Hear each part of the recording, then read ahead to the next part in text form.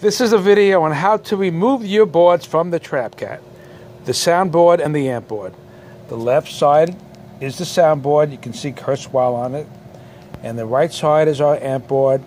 You can find the words alternate cat audio board. So the first thing that we're going to remove is... Okay. The most important thing is that you're going to eliminate this power right here. Show where that is again. So let me take this foam out. So this cable right here, you're going to just take it out, put it on the side. So the cable starts right here. From the main board, this is your 10-volt power that goes to your amp board. So that's the first thing that you remove. Yep. The second thing you want to do is connect your power from the amp board into your main board, because this is what's going to give you power to your main board. Okay, now. so where over here are we doing this? Right here. This is your 15 volt. That switch, the power switch power. Yeah. Right here. That was here. Yeah. You're going to bring it to the main board. Okay. And you're going to plug it from the top.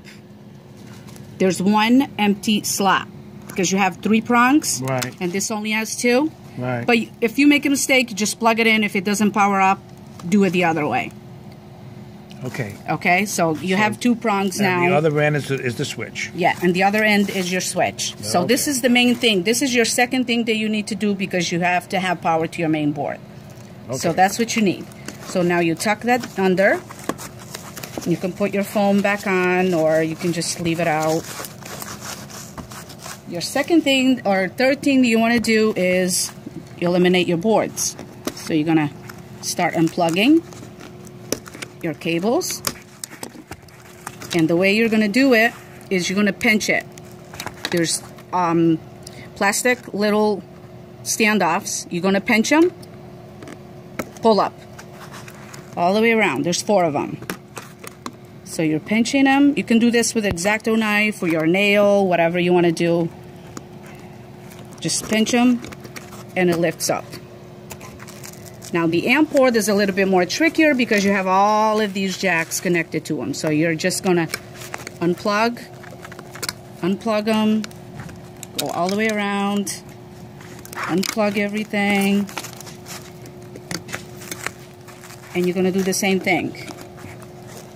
Pinch all the way around. And there's one more connected. Well, these you can leave on because they're attached to the board, so you can just lift them up. And voila, your boards are free. And these jacks you can leave on your trapKAT if you're just getting a gig cat or you don't want the sounds no longer. You can just leave them because then you're gonna end up with holes on your trapKAT. But now your trapKAT is freely. Everything is unplugged. So all you have to do is just stuck everything in. And now your main board is the only thing working.